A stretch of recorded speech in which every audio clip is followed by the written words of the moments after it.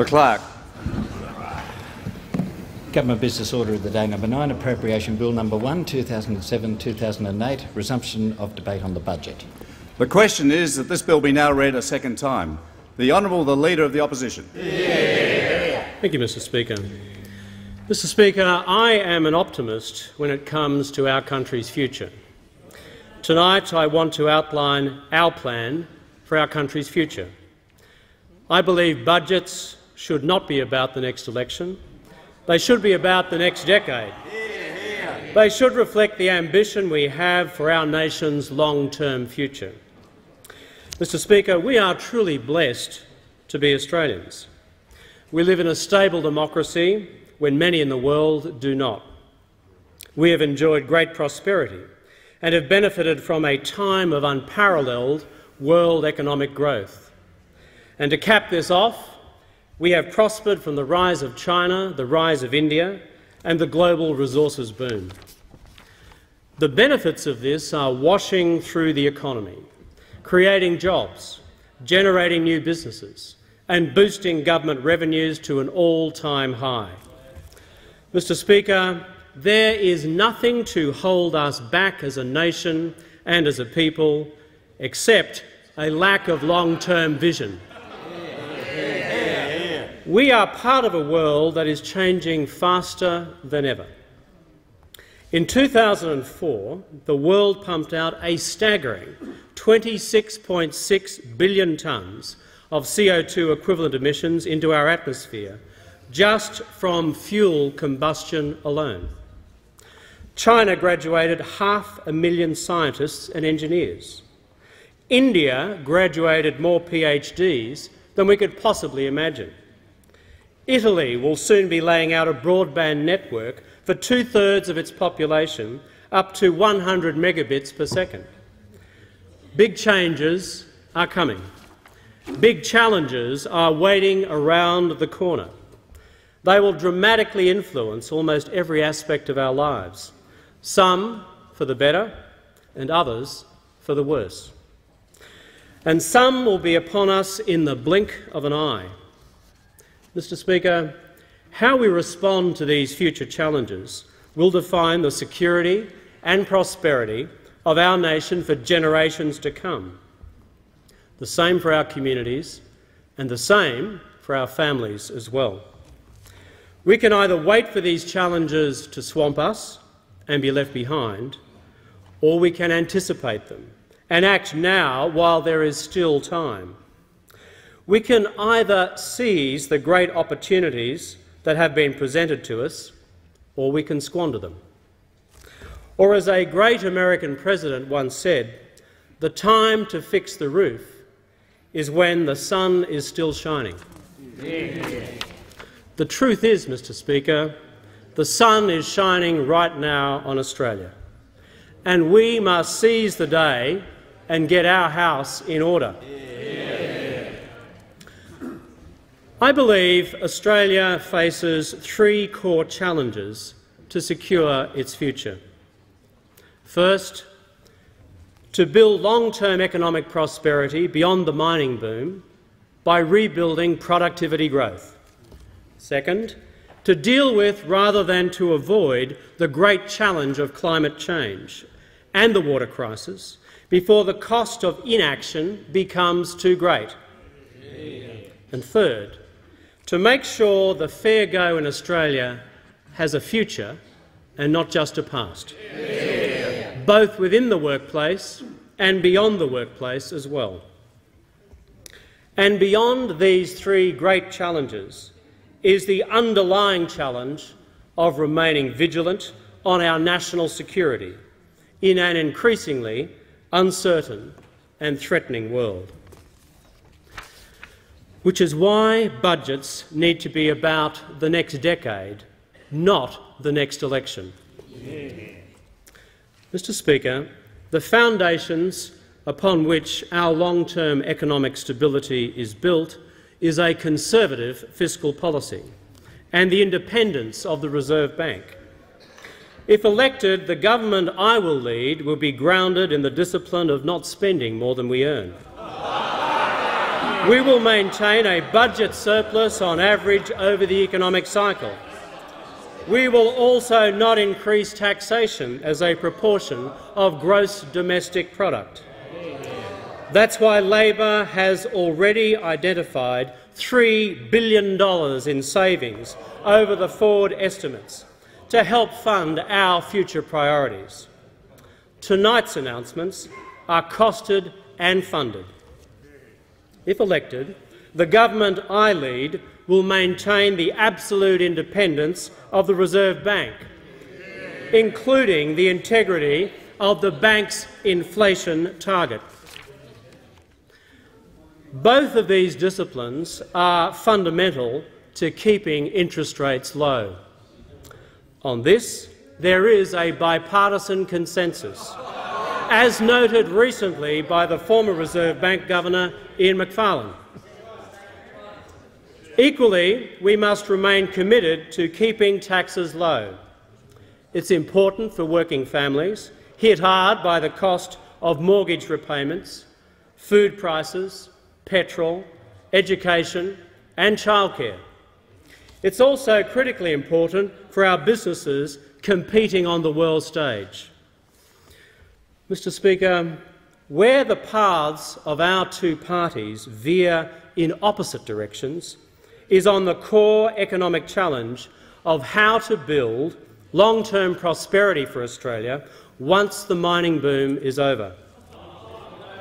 Productivity is the measure of how efficiently we produce goods and services. The better trained we are, the greater our productivity.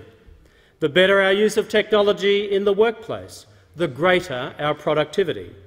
The better our management in the workplace, the greater our productivity. Productivity is a bit like getting the best performance out of your engine for the least amount of fuel.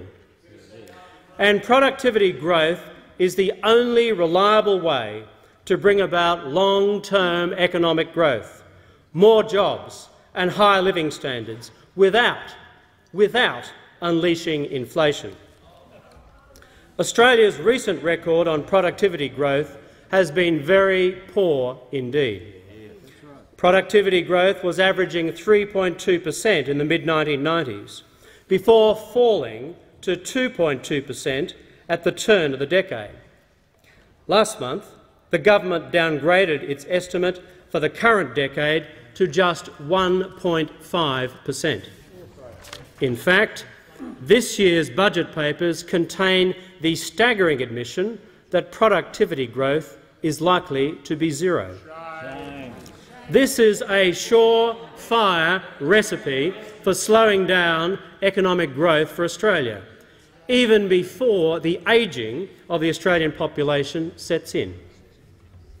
In Australia today, this failure to improve productivity growth has been masked by the mining boom over the last 4 years. Right now, the economy is cruising along with a very strong tailwind, and it's called the mining boom. But sometimes the wind changes direction, and then there can be lots of turbulence. And the only way to get home is with powerful engines that can do the hard yards in any conditions that throw themselves up. The mining boom, driven entirely by factors beyond Australia's control, has pumped hundreds of billions of dollars into our national economy.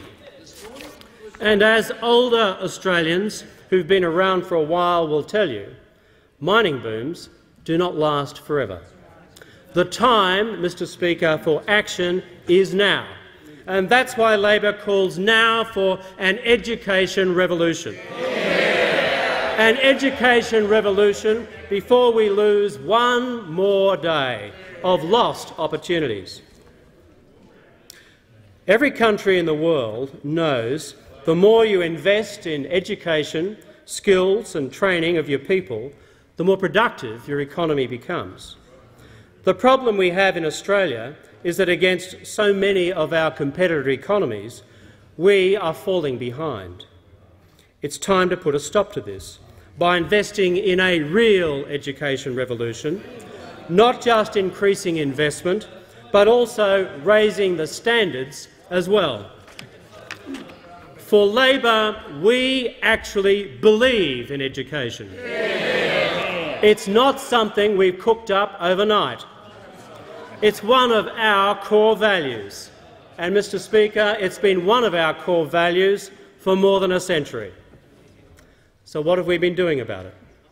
Since the beginning of the year, we have released 6 chapters of our education revolution, including early childhood education, literacy and numeracy, boosting the teaching and the studying of maths and science in schools and universities by offering a significant reduction in HECS, establishing a national curriculum through a National Curriculum Board to develop a uniform curriculum for the core subjects of English, history, maths and science, so that when families move across this country, they won't be disadvantaged. Yeah.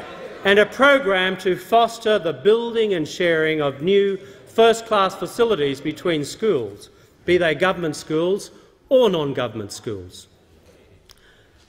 I am particularly proud of our $450 million policy on early childhood education, providing pre-literacy and pre-numeracy play-based learning for all 4-year-olds for 15 hours a week, for 40 weeks a year, with a fully trained teacher. This is a good policy. The earlier you invest in a child's educational opportunities, the better the result. Good for the child, good for the economy, good for the country. But while we offer this plan for the future, at present Australia ranks last out of the 32 richest economies in the world on the amount our national government invests in early childhood education. Mr. Speaker, if we are serious about facing the challenge of the future, this must change, and it must change now. Yeah. Tonight, Mr. Speaker, I want to announce a further chapter in Labor's education revolution.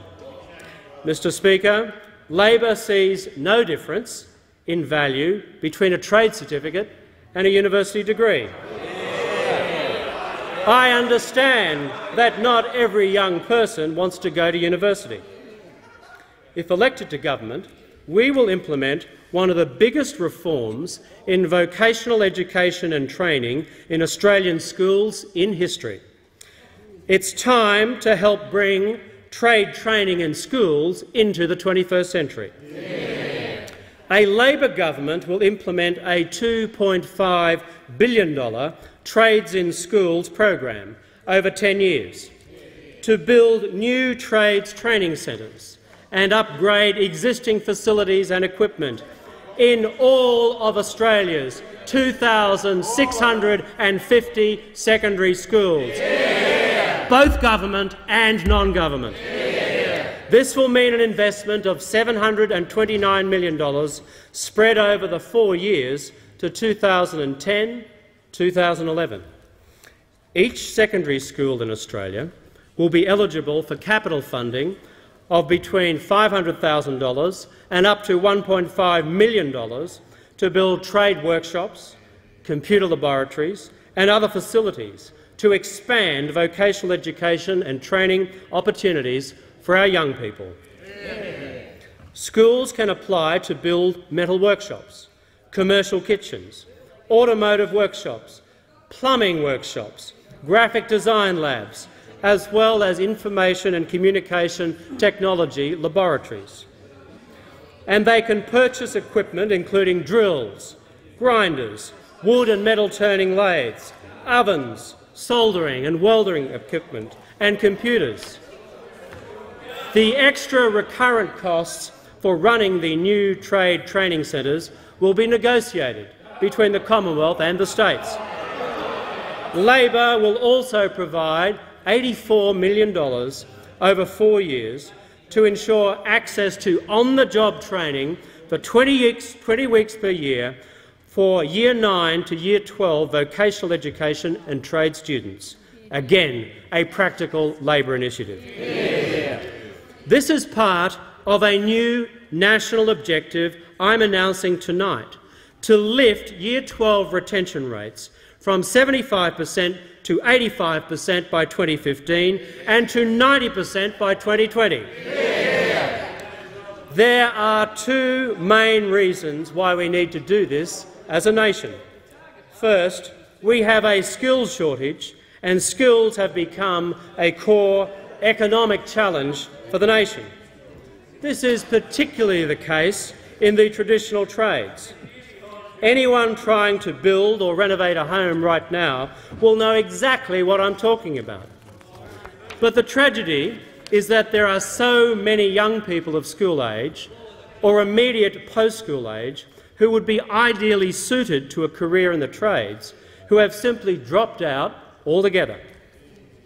This is the second core reason underpinning our Trades and Skills program.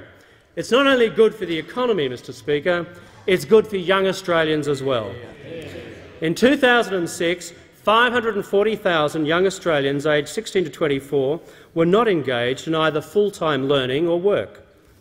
Access Economics has estimated that if Australia raised its Year 12 completion rates to 90%, from the 75% it is today, we would add around $9 billion to the economy by the year 2040. Mr Speaker, I am very proud of this new chapter of Labor's education revolution. Yeah. It's Labor's core business. On Tuesday night, the government stated that it would establish three new Australian technical colleges across the whole country. Mr Speaker, if elected to government, we will make every secondary school that chooses, every one of the 2,650 schools that exist across the country, to enable them to become first-class providers of technical education. Yeah. That's the difference. Mr Speaker, Labor's education revolution is reinforced by our plan to invest up to $4.7 billion in partnership with the private sector to build a high-speed national broadband network. If you have the best-trained people in the world matched with the most modern information technology in the world, you can turbocharge overall productivity growth. In the 19th century, governments laid out railway networks as the arteries of the economy. In the 21st century, governments around the world are ensuring that high-speed broadband networks are laid out as arteries of the new economy, except in Australia, where we have one of the slowest broadband networks in the Western world. And for those who don't think that this is a real concern for the Australian small business community or for regional and rural Australia, they need to start listening. Labor's plan is for a state-of-the-art, fibre optic to the node, national network with a speed of 12 megabits per second, capable of upscaling, to be laid out over a 5-year period. This is the nation building that the nation needs. Yeah. Achieving productivity growth is not just about bold vision, it also requires prudent management, in particular the streamlining of regulatory arrangements to unleash the full potential of our businesses. The government has already conducted 2 inquiries, the Bell inquiry followed by the Banks inquiry, and with little effect. So-called regulatory impact statements have been widely ignored, and the result is that business can't get on with what business does best, spending most of their time developing new products, new services, new markets, and as opposed to acting as compliance agents for national and state governments. I have already announced our intention in government of adopting a simple principle: no new regulation imposed on business unless an existing regulation is withdrawn. Tonight, I also want to outline a further set of measures to help get government off the back of business and free them up to create more jobs and more wealth for the future. First, Labor will give small business the right to charge Commonwealth departments and agencies interest on bills not paid within 30 days. Late payments are a big problem for small business because of their significant impact on cash flow.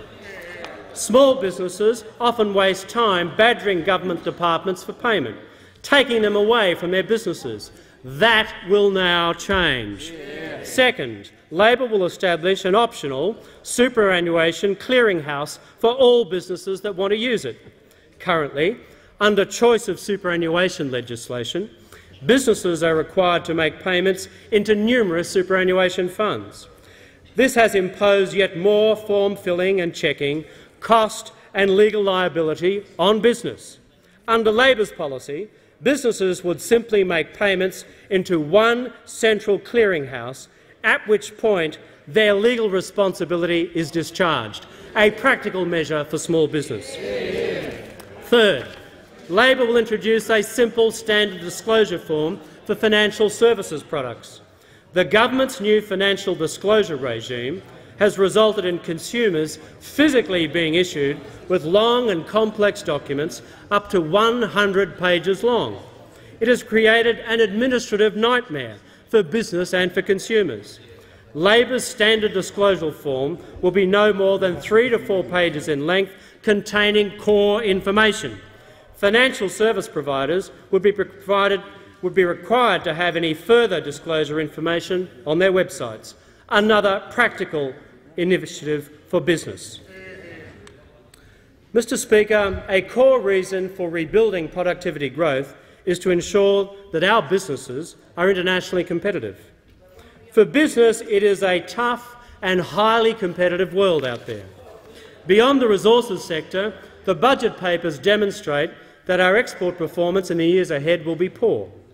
Once again, we simply can't allow ourselves to ride on the back of the resources boom, just as previous governments, previous Conservative governments, back in the 50s and 60s, chose to ride on the sheep's back.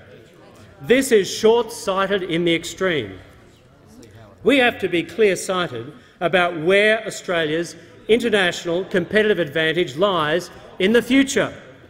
One such opportunity lies with the Australian financial services industry, and with the funds management industry in particular.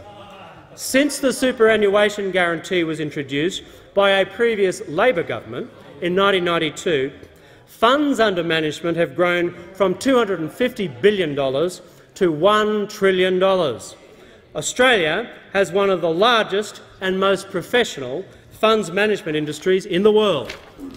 But how can we turn our significant domestic funds management industry into a new export industry, given the growth in retirement incomes that is occurring across East Asia? One of the concerns the industry faces is international tax competitiveness, resulting from the 30% withholding tax currently applying to distributions from Australian managed funds.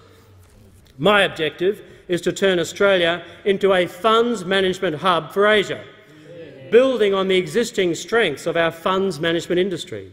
This would earn extra income for Australia, which in turn generates jobs and grows our economy in a dynamic sector. So tonight I announce that Labor in government will halve the withholding tax on distributions from Australian managed funds to non-residents from 30% to 15%. According to our advice, this tax currently generates some $30 million. But in our view, halving it will provide concrete assistance to Australian funds managers competing against tax regimes applying to their competitors in Dublin, in Luxembourg, New York and Singapore. Our intention, Mr Speaker, is to enable Australian businesses to take on the world and to win. Mr Speaker, at the dawn of the Asia-Pacific century, Australia lies in a region that will generate most of this century's economic growth.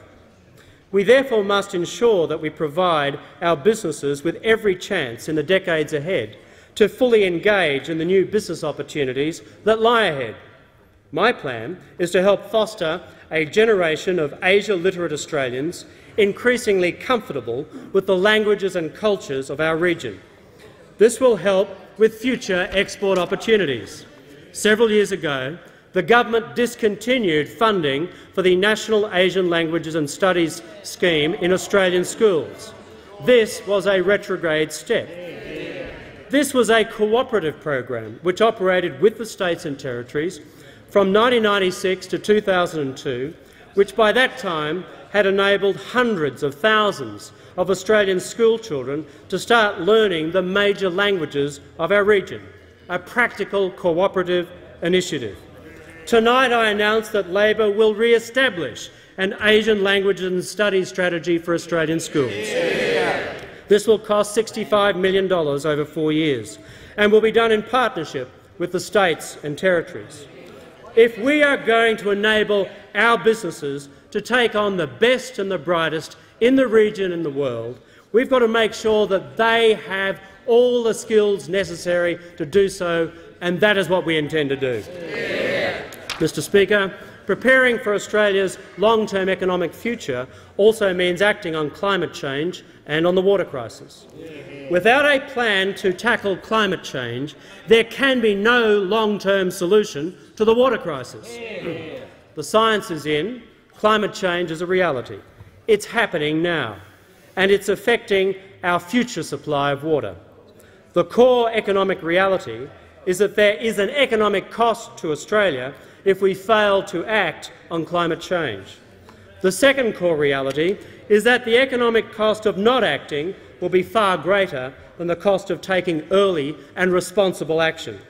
For this reason, we have already released a 10-point plan on climate change, including ratifying the Kyoto Protocol, reducing greenhouse gas emissions by 60% by 2050, establishing a $500 million national clean coal fund, as well as boosting the use of renewable energy through enabling Australians to access low-interest loans to help install energy-efficient measures such as solar panels. Because of climate change, we also need to adjust by using water more wisely. Our proposed loan fund can also be used to purchase rainwater tanks and other water efficiency measures at home. We have sought to provide the Prime Minister with bipartisan support to build a national consensus around his Murray-Darling initiative. But a truly national water plan must ensure water security for all Australians, including those in our towns and our cities. We all know our reservoirs are dangerously low. We can improve water security for local communities.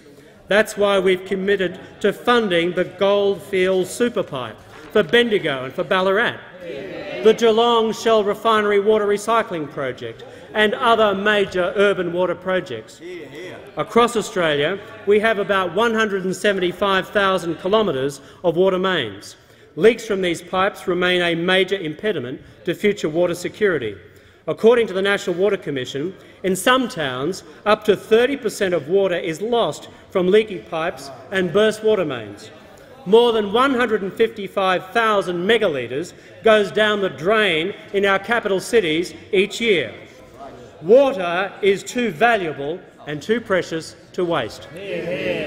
Tonight I announce that if elected, we will begin by establishing a modest national fund to start plugging the leaks in the water pipes of our towns and cities, a practical Labor initiative. In office, Labor will work with state and local governments to identify relevant projects and take action. We will provide matching funds for practical projects that can achieve measurable water savings outcomes.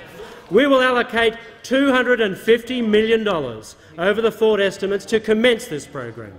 It is a modest, practical program, but one we believe represents an important foundation on which we can later build. The national government cannot simply sit on its hands and do nothing about the water crisis affecting so many of our towns and our cities. I said earlier that our nation faces three core challenges for the future: building long-term prosperity beyond the mining boom, acting on climate change and water, and making sure the fair go has a future and not just a past. The government's industrial relations laws have gone too far. They know it. The Australian people knows it. That's why 4 months before an election they pretended to change them. If we're elected to form the next government of Australia, we intend to restore the balance because we believe you can build long-term prosperity without throwing the fair go out the back door. We believe we can get the balance right between fairness and flexibility. The government believes that it's either one or the other. We intend to prove them wrong. We want to unite Australia, not see it divided. Mr Speaker, I conclude my remarks where I began. I'm a great optimist about our country's future. I did not come to this place tonight to outspend the Prime Minister, and I have not. Instead, I came to offer an alternative plan for Australia's future. I believe if as a nation we rise to the great challenges I've outlined tonight, we can build a better and more secure future for our families and our country. Mr Speaker, so many Australians are depending on us to do so. Our families, our farmers and our families battling the drought, pensioners and carers struggling to make ends meet, notwithstanding the one-off payments they've received, working families under financial pressure, for whom tax cuts are always welcome, together with childcare relief. All this, however, depends on building a strong economy into the future. All this depends on now seizing the day on revolutionising our approach to education. All this depends on us seizing the day on climate change and water. And all this, Mr Speaker, still depends on ensuring that in this great country of ours, Australia, the fair go has a future and not just a past. The debate is adjourned. The House stands adjourned until Monday the 21st of May 2007 at 12:30 p.m. in accordance with the resolution agreed to previously.